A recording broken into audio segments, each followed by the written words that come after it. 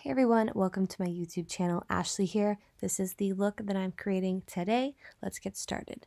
With the 35B palette from Morphe, I'm taking a black and applying it to the outer third of my eyelid in a little V shape on the outer edge with a crease brush. Next, with a purple, in the same brush, I'm packing that right above the black and above the crease.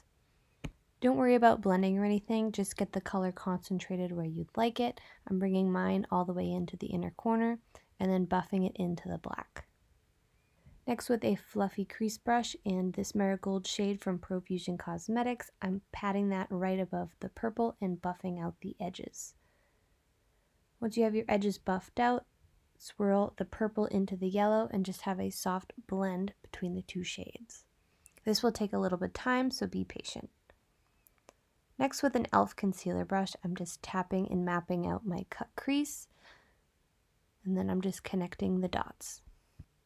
Although this is a half cut crease, I'm going to draw a line as if it was a full cut crease, but I'm not going to drag that color down. It's going to be almost an invisible line cutting through that outer edge.